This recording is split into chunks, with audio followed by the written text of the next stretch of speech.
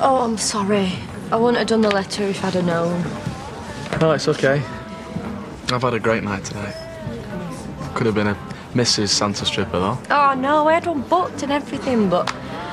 Oh, I'm the worst best man ever. Means a lot, you know. You letting him in, even if it is just for tonight. We're a family, aren't we? And, well, I've not felt that way since Dad. Come here.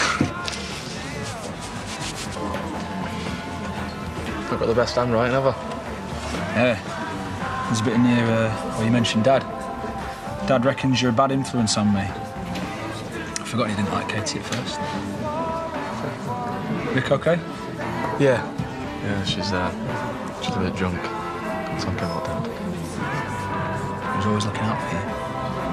And you? What? By sending me away, you mean? After Max? Yeah, that's exactly what I mean. He kept me safe. Yeah, and coincidentally far, far away from him and from my home. Is that what this is about? You resenting me and Dad? No, of course not. It's all in the past. He's dead. But you know what? I bet he'd have loved to have been here on your big day. Eh? Seeing his little tearaway adopted son getting everything he wanted. The girl, the farm. Would he have been proud of you and all? Just don't. All right? Don't patronise me. I wasn't. I don't need your fake brotherly concern, all right? You're as bad as him. You know what the best part about being back here is? He's not around anymore. I'll tell you what. You can forget it.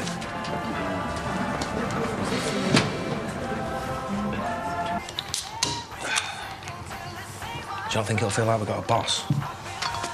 Yeah, but we're going to need the investment from somewhere. Now, if not Robert, then the bank. Yeah, I know, I just... What? Is it him? Come on, mate. I know we don't know him that well. We know him well enough to know it's bad news. You've only got to ask Andy.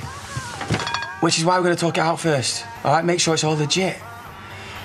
Well, come on, Aaron. You've got to admit, it would be stupid to turn this down flat.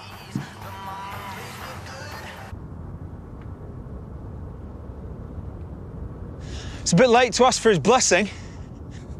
Just leave me alone, yeah? Or are you just apologising again?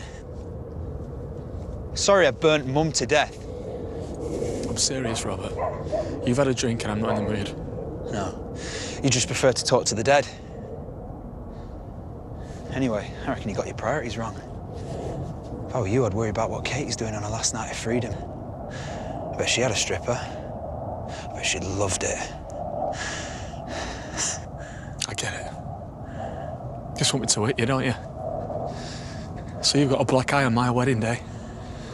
Make out like we're still rivals for Katie. Well, guess what? I don't need to. I've already won. Oh, yeah? You sure about that, are you? Because you were sure about Katie on your last wedding, weren't you? And it was about this time she was in bed with me. Not that it just happened in the bed. It was in the shower, up against the wall. I bet you regret saying you're not going to punch me now, eh? I never said that. I just said I won't give you a black eye. Come on, then. Hey, come on, get off me! No. Get off me. Come on, Auntie. Hey, hey, is this the best you can do? Come on. Get off me. Robbie, get off him! Auntie, please, he's just winding you up. He's the one who hit me, still a psycho. It's all you can do.